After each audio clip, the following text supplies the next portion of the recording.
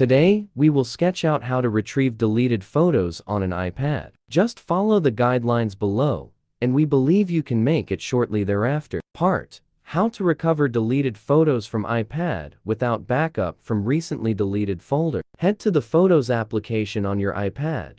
Go to the Albums. Find Recently Deleted.